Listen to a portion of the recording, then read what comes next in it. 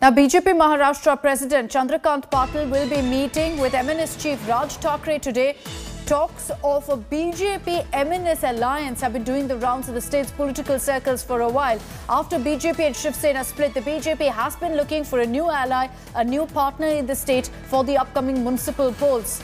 We understand that Chandrakant Patil will be visiting Raj Thackeray's residence in Dadar at 11:30 this morning. All eyes will be on this meeting to see exactly what is the outcome. There's been a lot of buzz that there could be a possibility of a BJP-MNS alliance, of a tie-up, even as the Shiv Sena has split from the BJP.